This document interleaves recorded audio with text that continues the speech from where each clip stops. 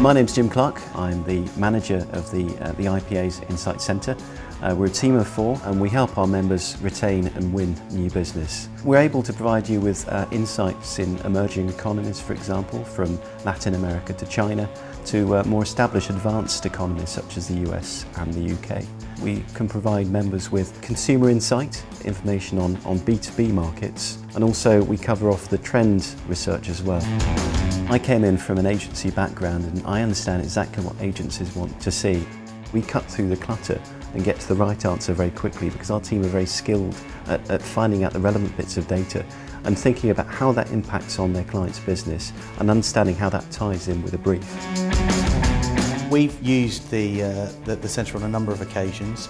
It's been a very useful resource for us. It essentially scales up our research facility and it enables us to use the insights and knowledge that provides to differentiate ourselves. We've done a really broad range of requests, from NPD launches for food and drink products through to specialist B2B requests, and I guess the IPA are helping us fill an information gap.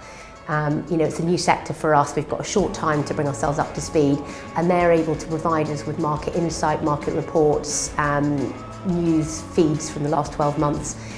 Just really give us some sort of information that can bring us up to speed and make us seem more expert than we might otherwise be in that sector. Around 18 months or so ago, we were fortunate enough to be included on a pitch for a bridal retailer.